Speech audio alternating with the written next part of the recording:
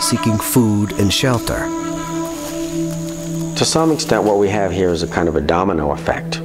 The collapse and abandonment of these cities in the West. The problem is displaced persons, as the UN calls them today. You know, tens of thousands, probably hundreds of thousands of people losing their homes and migrating to other regions. More and more people grew more and more desperate. And suddenly things went from very, very bad to much, much worse.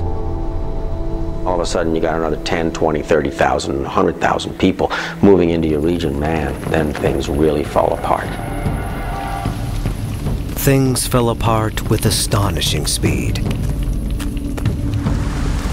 Right after our victims died, the city of Conquén was no more, and the splendid Maya world began to disappear, while chaos and bloodshed rushed in to fill the void.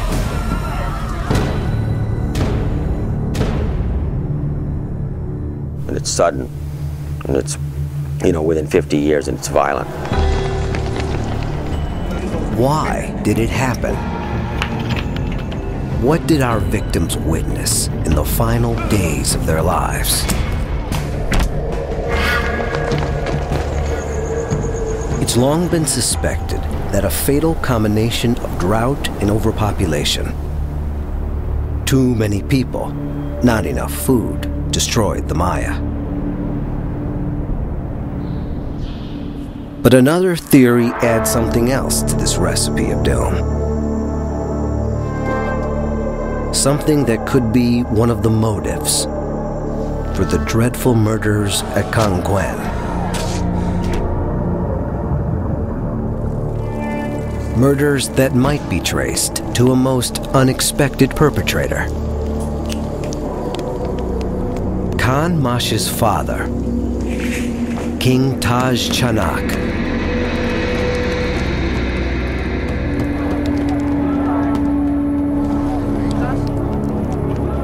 Conquén's greatest monarch didn't actually murder his son and relations.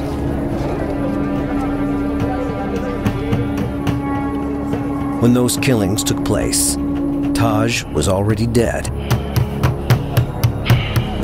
But great Maya kings like Taj Chanak may have sown seeds of discord that led to the killings. Not with violence, but with sex. By exercising the right of Maya kings to have any woman they wanted. And not just for pleasure. Like other Maya rulers, Taj could have forged alliances by marrying other kings' daughters. The more alliances, the better. Call it strategic polygamy.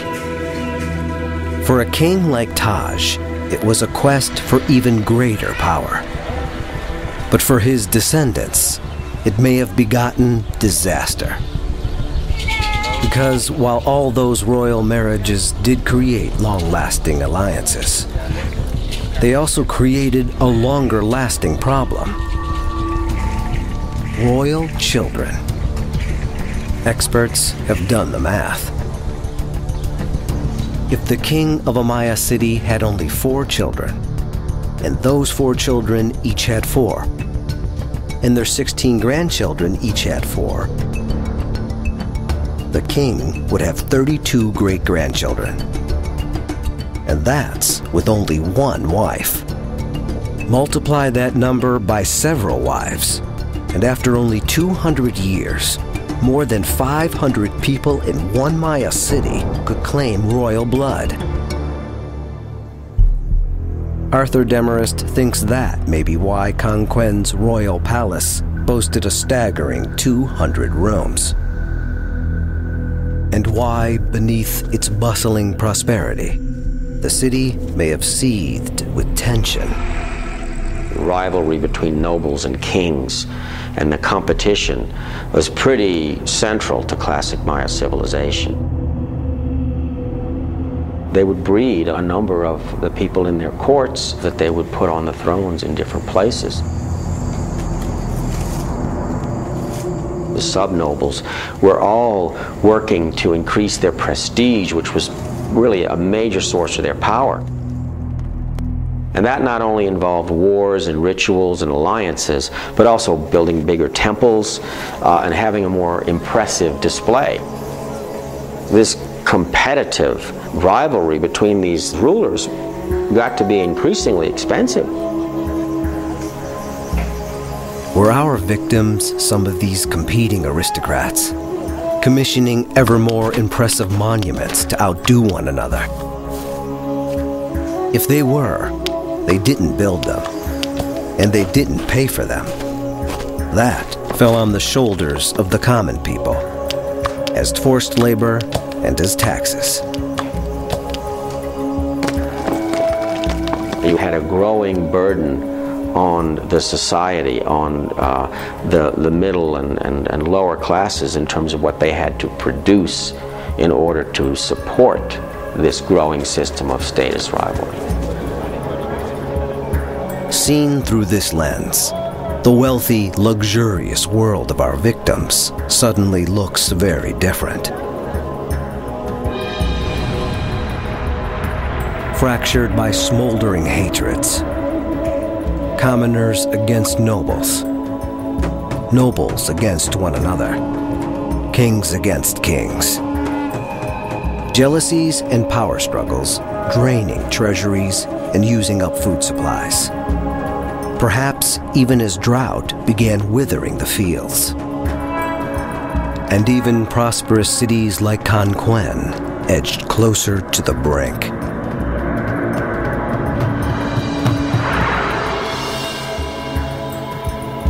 Suddenly, the insulting burial of Khan Mash doesn't seem so puzzling. And the massacre of an entire noble family doesn't seem so strange.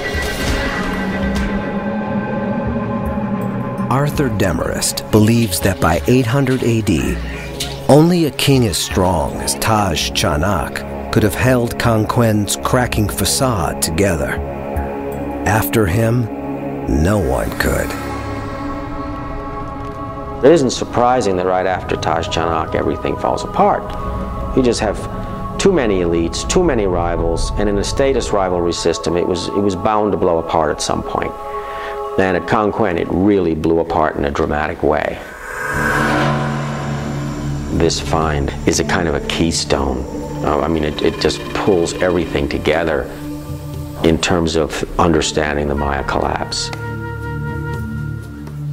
It's really unusual to find that, and to find this kind of a snapshot of one of the moments in the disintegration of this civilization, one of the more unfortunate and tragic moments.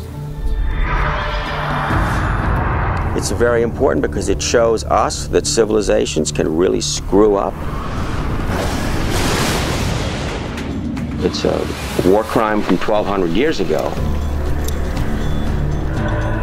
No one knows who killed Canquen's murder victims. Was it commoners who had enough of forced labor and crushing taxes? Or jealous relatives who wanted their rivals out of the way? Or perhaps other cities coveting Canquen's riches or tired of its stranglehold on trade? But reading the riddle of these butchered bones leaves us with a profound lesson. The Maya prospered for over 1,000 years, feeding huge populations in the middle of the tropics, building cities of stupendous size and beauty, calculating calendars of astonishing accuracy, creating sophisticated language, complex mathematics, and beautiful art. They conquered nature. They conquered time. They conquered the world of the mind. But there was one thing all their brilliance couldn't conquer, and it ultimately destroyed them. They couldn't conquer themselves.